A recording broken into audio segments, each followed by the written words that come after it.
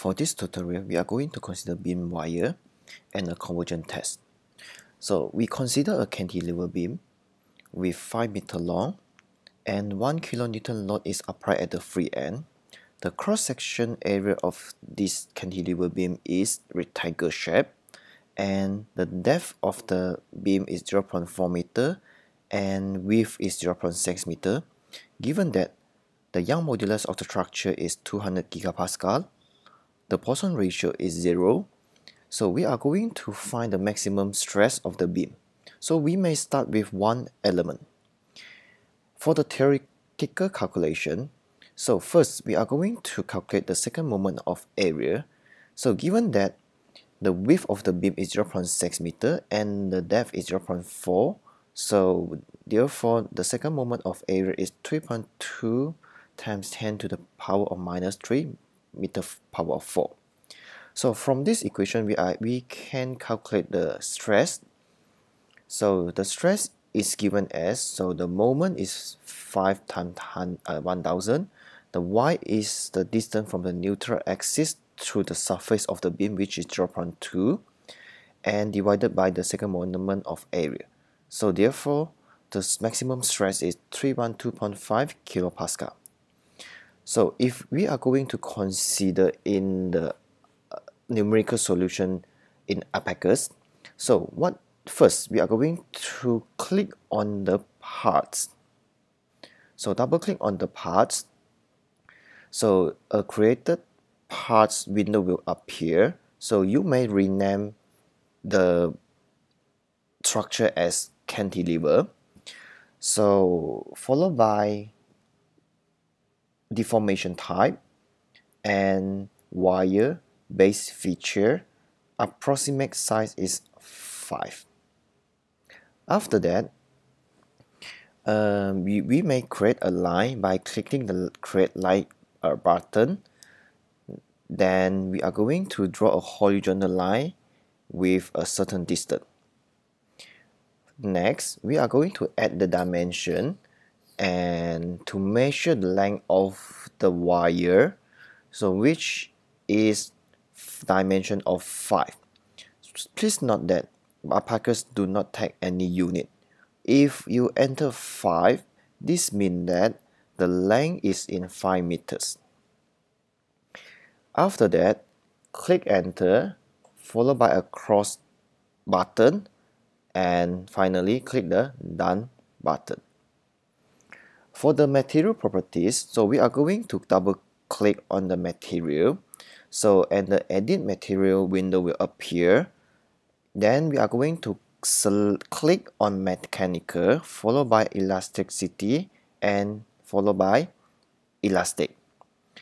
After that, we are going to enter the Young modulus of the structure, which is 200 gigapascal, and the Poisson ratio is 0. So this is how we are going to select the material properties for the structure.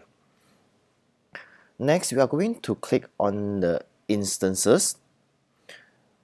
After we click on the instances, a created instance window will appear. So we do not need to do anything for this part. Just click OK. So for next is the section. Double click on the section and the create section will appear. So we know that the cantilever beam have the cross section of width 0.6 meter and the depth is 0.4 meter. Therefore, we are going to select the beam type. After we select the beam type, we are going to click continue. So once we click continue, edit beam section will appear. So do you guys see the profile name? Click on the button, on the yellow button, and a create profile will appear. So we know that the beam have the rectangle in shape, so we are going to select rectangle and click continue. So after we click continue, and edit profile will appear. So in this section, we know that the width of the structure is 0.6, so we are going to enter A is 0.6, and the depth of the structure is 0.4, so therefore we key in 0.4 for the column B. Then we are going to click OK. So for the section part, we are done. Next, we are going to select the section assignment. So in the section assignment, double click on the section assignment, and we are going to select the beam, followed by click done. After we click done, and edit section assignment will appear.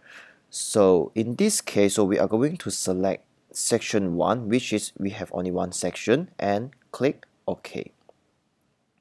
After we click OK, so we are going in the menu bar, we are going to click assign and select the beam section orientation. Click on the beam section orientation, and we are going to select the wire beam, and it will show as follow in red color if we select correctly. After that, so we are going to click done, and it will show us this window bar here. So we are going to click enter and followed by OK. So we have done the section assignment. For the boundary condition, so in the boundary condition, so double click on the boundary condition as shown in the red box, and a create boundary condition window will appear. So we are going to select symmetry, and click continue. After we click continue, so we know that on the left hand side the beam is fixed, so we are going to select the beam on the left and followed by click done. After we click done, and edit boundary condition window will appear. So we are going to select the end caster. So this means that U1, U2, U3, so the displacement 1, 2, and 3 is equal to 0.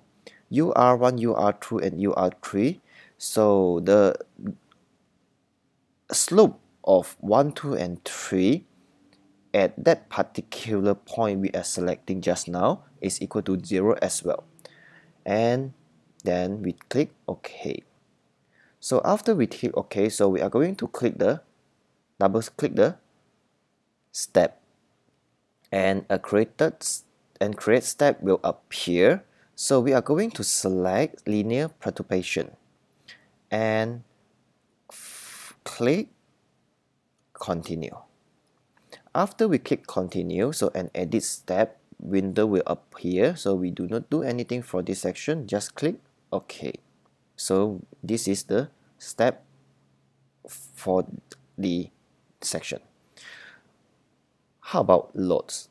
After we define step, so we are going to define load. So in this case, double click on the load, and a create load window will appear. So we know that a concentration load is applied at the free end of the structure. So we select concentration force and we click continue. After we click continue, so we are going to select which point is we are going to apply load on our structure. So we are going to select the yellow dot and followed by click done. After we click done, and edit load window will appear here. So we know that we are going to apply vertical load at that point, which is 1 kilonewton. So in this case, so we are going to enter minus 1 kilonewton and click continue. Click OK. So the wire beam will look as follows. So on the far left hand side, so the constraint is 0. On the far right hand side, so you will see a down arrow appear on the screen. Okay, so the next step is to mesh our wire beam. So we go to the model 1 and select the mesh empty. Double click on the mesh empty, and next we are going to, in the menu window, we are going to select seed and select edge. After we select edge, select the whole wire beam and followed by click done. After we click done, so and a local seed window will appear. Okay, so we know that we are going to use one element, but the beam length is 5 meters. So if we are going to use one element, so therefore the element size is 5. So we enter 5 in the approximate element size and we click OK. The next step is to mesh our part by clicking the mesh button on the menu window and followed by parts. Then it will ask you OK to mesh the part. Click yes. So we are done for the meshing. This means that we are going to create our input file. So in this case, so we double click on the jobs and create jobs window will appear. So in this case, click continue and followed by OK. So the next step is, so right click on the jobs one and then click submit. Okay, so after we click submit, so the Abacus will run for a few minutes, then it will stay complete. So the simulation is done now. So after the simulation is done, so right click on the job one and click result. So in this case, so you will see in the Abacus window, so you will realize that the color bar is unable to read. So we are going to resize the font size of that particular scale. So how we are going to do is click on the view followed by toolbars followed by viewport. So and the viewport window will appear on the Abacus window. Click on the viewport annotation and a viewport annotation option window will appear. So we are going to set the legend and select the font size we require. Okay, so we can also change the font size of the title block, stats block, and so on. So after we change the font size, so we are able to see our legend. So since we have only one element, therefore the value of each color scale is constant. If we want to export our solution in the report file, so we can do by clicking the report and followed by XY output, and we're going to that particular directory and select the output file. So this is one of the output file. So in this output file we only have one element, which is the maximum stress is 156.25 kilopascal. Okay, so this is what we need to note it down first. Okay, so the second step is to repeat it with different element. So in this case, so I give you example here. So we are going to use 5 elements and run the simulation again. After we run the simulation, from the output file we know that there are 5 elements because we are specified 5 elements at the moment. So the maximum stress is occur at the element 1, which has the value of 281.25 kilopascal. So you will realize that if I use one element, so the stress is lower. If I use 5 elements, the stress is slightly higher. So how do I know my stress is correct? Okay, so we are going to repeat with different element size or increase the number of elements. So in the next slide, so I'm going to show you with different element size. Okay, so for the first 2 rows, which I have shown you in earlier, but I'm going to do another 5 simulation, which is element size of 0.5 up to element size for 0.004. So in this case, the maximum stresses is from 156 until 312 kilopascal. If I compare this value with the theoretical solution, and I realize that if I increase the number of elements, the error is reducing. Okay, so if I reduce the number of error, so the computational time will increase. So how do we know what is the optimum size we are going to choose? So we are going to plot this data in the graph. From this graph, for the horizontal axis is the number of elements and the vertical axis is the maximum stress. So in this case, so the yellow dot is represent the maximum stress corresponding to the particular number of elements. So the next step is we are going to plot a polynomial curve across the graph. So in this case, so we found out that the maximum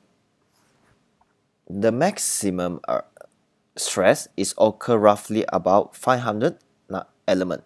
So therefore, we can choose 500 element as our number of element in this particular beam, which has the element size of that value. Okay, so I hope you will understand the concept of convergence test in this video. Thank you.